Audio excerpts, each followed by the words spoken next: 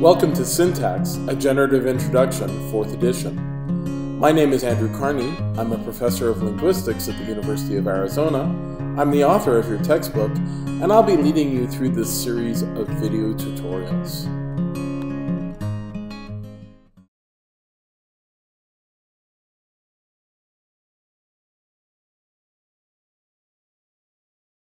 The last video in this chapter is about our mystery specifiers.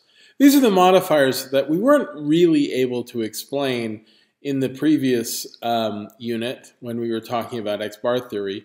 We were able to distinguish complements from adjuncts quite well, but specifiers remained a bit of a mystery. And in fact, the only specifier we had was a determiner. But then in this chapter, what we've seen is that determiners are not, in fact, specifiers either. We got rid of our basic notion of what could possibly be in a specifier position. So, do we need these positions or not? There's good arguments to think that we do in fact need specifier positions. They're where we put subjects or subject-like elements into phrases.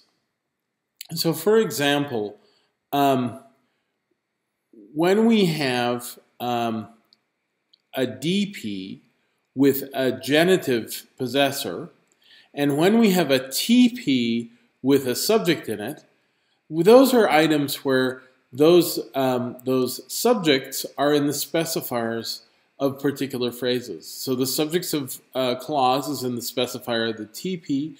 The possessive of an S genitive is in the specifier of DP. So maybe we should extend this to all categories. What specifiers do is they serve the purpose of being subjects.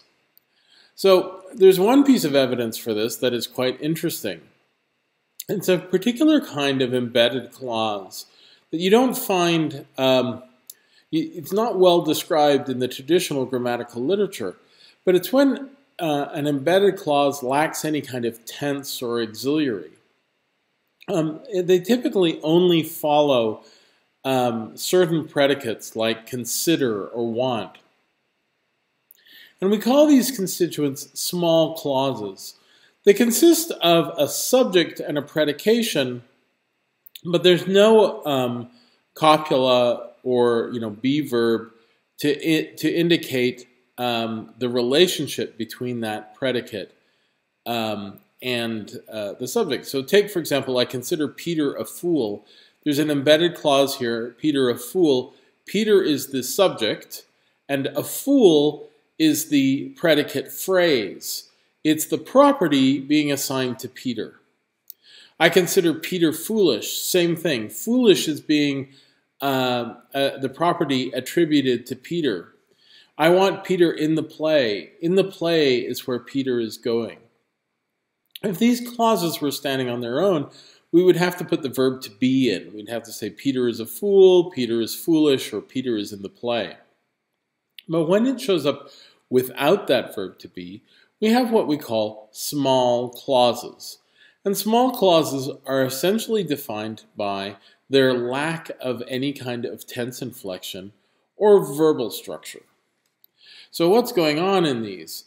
One thing that's important to note is we have to figure out where that subject of that embedded non-verbal, non-tensed predicate is. So don't worry for the purposes of the rest of this class about drawing small clauses or identifying them, but they serve an interesting role for us in showing us that specifiers really are subjects. So as I've mentioned, they have no verbal inflection, and they don't have verbs, and they typically don't have complementizers or tense phrases. So where does that subject go? Well, the answer to that is it goes in the specifier of those other constituents. So here's a sentence with John considers Peter a fool. There's really two clauses here, even though one of them doesn't have a CP or a TP. The main clause is the higher up CP and TP. Bill is the subject of that. S is the head of the The S suffix is the head of the TP, and it's going to lower down and attach onto consider via affix hopping. But the rest of the sentence is this DP, Peter a fool. And what we have here is a small clause. We have, in the structure, we have a subject and we have a predicate phrase. So the subject is Peter, and Peter is being attributed to the property of being a fool. Where does that noun phrase sit? It sits in the specifier of that DP. Another example we had was Bill considers Peter foolish. Here, again, we need a place to put that subject.